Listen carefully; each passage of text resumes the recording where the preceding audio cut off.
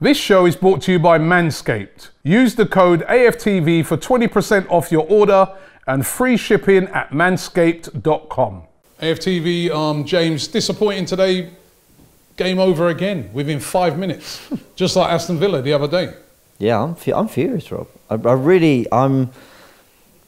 I have no words for that. You're not part of the brigade that says, oh, well, it was only 1-0, you know what I mean? At least we didn't concede 5-6. No, I'm not even really part of the brigade that says, well, I saw some good things. Okay, yeah, maybe. In fact, there were some. Good things? Well, exactly. I don't know.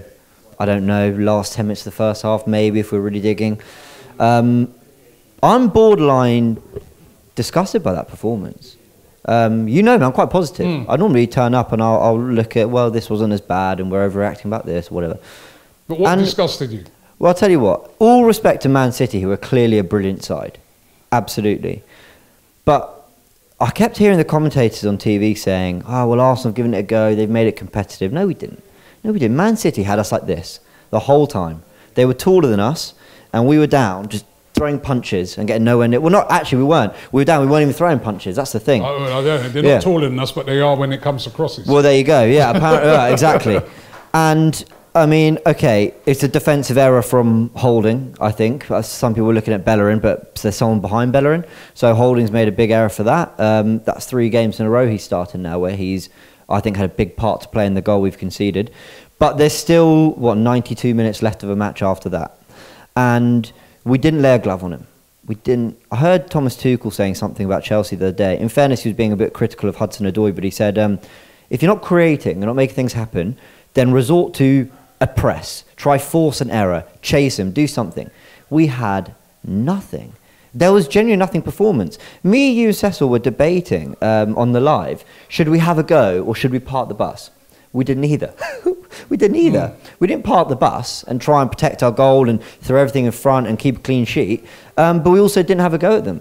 So I'm left completely and utterly uninspired by what I saw today. Yeah, it was an uninspiring performance, and you know, listen, I get why he's gone with 2 holding midfielders. I understand it. You're up against Manchester City, but did he take too long to change it? Yeah. Because you know, all right, we conceded. So that hasn't quite worked. After half time, have a go. Yeah. Have a go. It's still the 2 holding midfielders. They get the ball. They slow it down. It's played right into City's hands. Yeah. You're 1-0 up. You ain't got to force nothing. You know, I mean, Arteta's got to react quicker with his substitutions, doesn't he?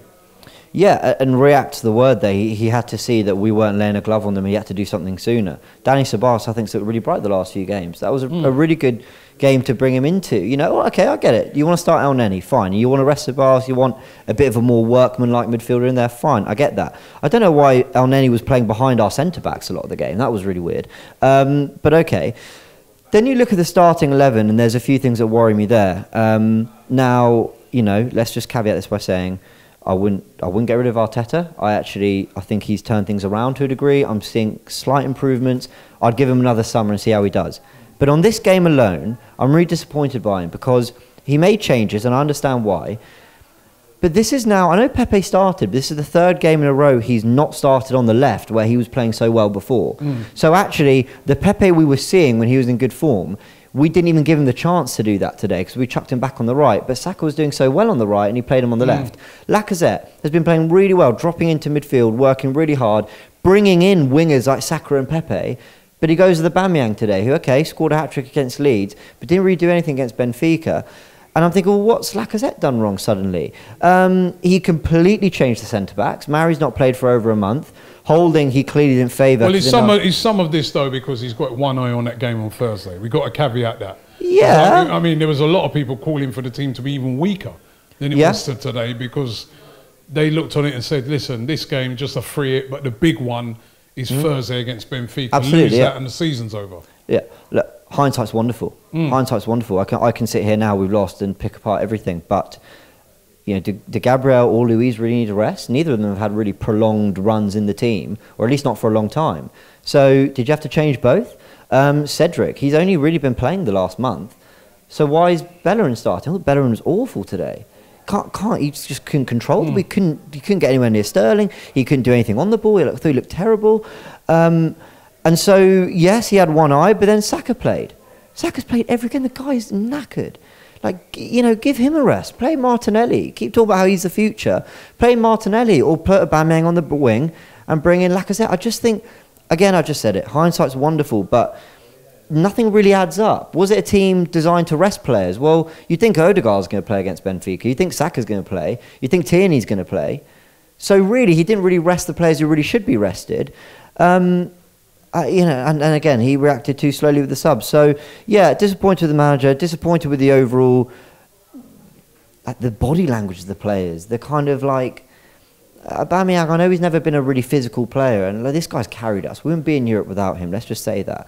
But there were just times where he was sort of shoulder to shoulder with the defender, and he just didn't, you know, he didn't get anywhere near it. And I'm thinking, even if you've got to be legally just a little bit nasty, just a little something, show him that you're not going to give him an easy ride. And we gave City a really easy ride, partly down to their brilliance, I acknowledge that, but partly because we just didn't have the stomach for it today. I just thought we looked really passive. And at home, I don't care where we are, 10th, 18th, 2nd in the league, wherever you are, Arsenal at home should never be that passive.